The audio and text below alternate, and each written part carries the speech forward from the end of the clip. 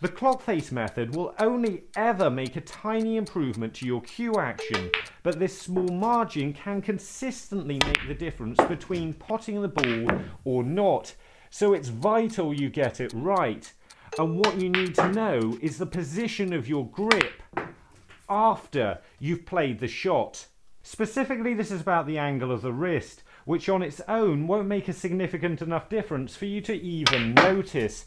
However, the position of your wrist will have an effect on the rest of your cue action, and it means if it's too far out of position, this could cause you to miss the entire shot by a little way. The clock method is how you know your wrist is in the right position to push your cue through as straight as possible, and it will make you a more consistent player.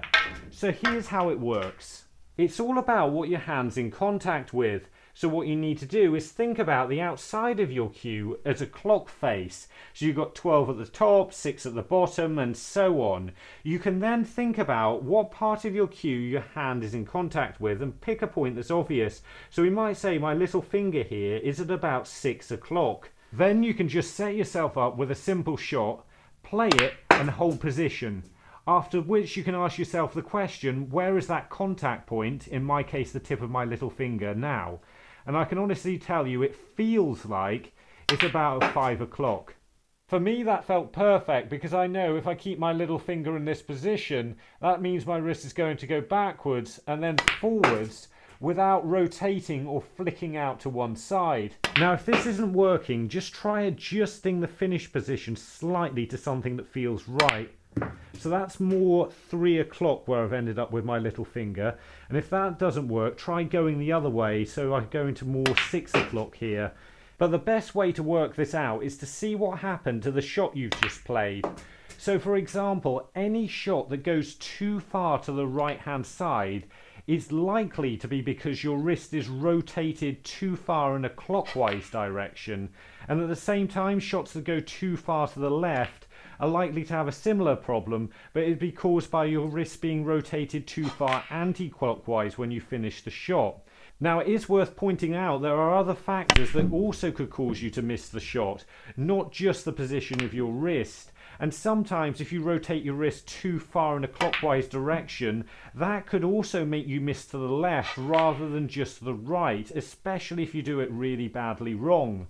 What you want to find is the perfect finish position for your grip. So when your hand ends up in that position, every shot you play goes absolutely dead center of the pocket. Then you can just work out using your contact point where that is on the clock face you used with the outside of the cue. Then once you know where this point is, you can just repeat it, trying it again and again and again until you can get it right every time. Because getting this wrong is an incredibly common way to miss a shot. You see, what I've done there is I've rotated my little finger around from where would be perfect for me about 5 o'clock to 7 o'clock, and that's caused me to miss the pot by quite a long way.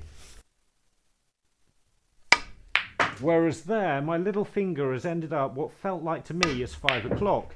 And what do you know? I potted it absolutely dead center. A good way to practice keeping your finish position in exactly the same place each time is to put 4 reds up across the table like this and practice keeping it the same, and in keeping it the same you should be potting all 4 of these balls. It's by no means easy, but when you get used to it you're going to be a lot more confident with it. There you go, that's not bad, is it? Lastly, this is something you need to practice until you get it right. In a game, this is the last thing you want to be thinking about. You just want to be aware when you've completed the shot if your hand feels like it's in a very wrong position. But in general, if you start thinking about moving your hand position or rotating your wrist as you play the shot, you're probably going to have big difficulties. Let's just quickly find Matt, who's in Dob Walls in the UK, which is there. Don't think of this as something you need to change, but rather something that will benefit you if you manage to keep it consistent. Something else that will benefit your game, though, is keeping the tension right in your cue action and giving you that smooth cueing that you really want. And if you click this video, it'll show you exactly how to achieve that, with the other videos showing you how to aim straighter.